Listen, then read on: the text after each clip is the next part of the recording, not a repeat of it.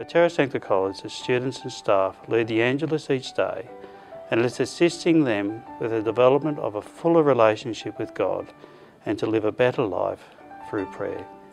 My class and I, we stand up when the bells go, put our heads down, put our hands together, and we close our eyes, and then we pick our leader from our class and we start praying. So my school, just before lunch, we have a bell that goes off through the PA system. It goes through all the classrooms, and we pray it as a group, and there's someone leading us over the PA system. I have learnt from praying the Angelus that Mary said yes, that she will have the special baby Jesus. I've learned a lot about Mary through praying the Angelus. At first it was through staff formation that I learned about the history of the Angelus and where the prayer actually came from.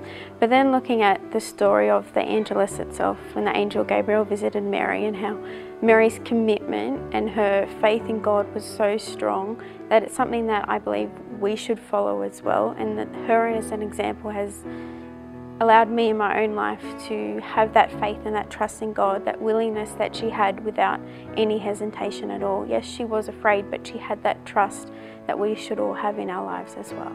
At first, I guess I was a bit worried about how it was going to impact on the teaching and the learning with the time being taken from class, but I definitely think that it's brought the school together as a community when we pray it, and that it honestly does give you the time to reflect on the real meaning of why we're here, and how we can actually live through the faith, and that it should be something that we do stop to, think about one time every day.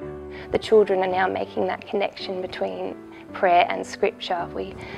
We finished praying the Angelus one day, and one of the kindergartens looked up and they said, "Oh, the angel of the Lord, that's Gabriel who came and told Mary that she was going to have baby Jesus." And that was a really special moment for my colleague and I to see them make that connection. Praying the Angelus has changed the way I've prayed in my daily life.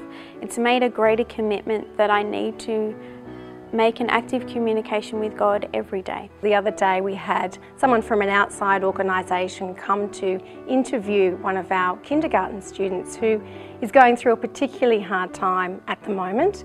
And during the interview he stopped. The bells went at 12 o'clock and he said to the lady, "We need to stop." And she was a little bit shocked and didn't know what was going on. He said, "We need to stop and we need to stand." And then he proceeded to recite the Angelus.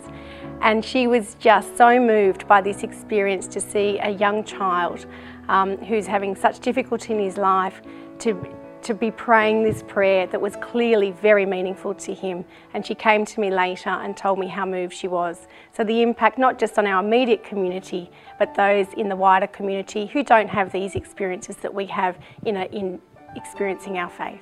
I feel that the Angelus has really impacted the prayer life at our school. It's brought us closer together with Jesus and Mary, and it's given us more opportunities to pray and pray together.